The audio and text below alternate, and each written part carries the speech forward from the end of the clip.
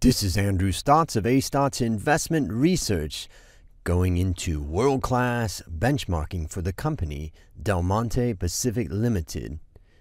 And what we're going to see is this was a fan request. And this is a Singaporean investment holding company engaged in growing, processing, and selling canned and fresh pineapples, pineapple concentrate, tropical mixed fruit, and tomato-based products. Brand names include Del Monte, Contadina, Collagen, and S&W. There was a secondary listing on the Philippine Stock Exchange on the 14th of June in 2013.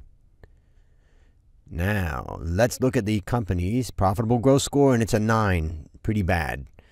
2014, the company is missing as the company changed reporting period to 15, which is the year closed in April 2016.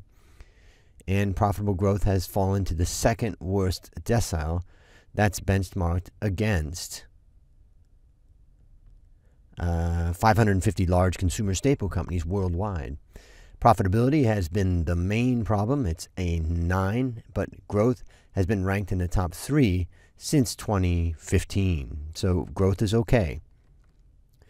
Now, the profitability, asset utilization, and profit margin are both poor, ranked at number 8.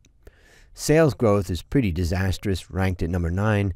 The only main thing we can see is margin change relative to peers is just slightly below average. So, I would say this company is struggling. Do you want to see a company in your portfolio? Well, just let me know and leave a comment below, and I'll do it if I have it.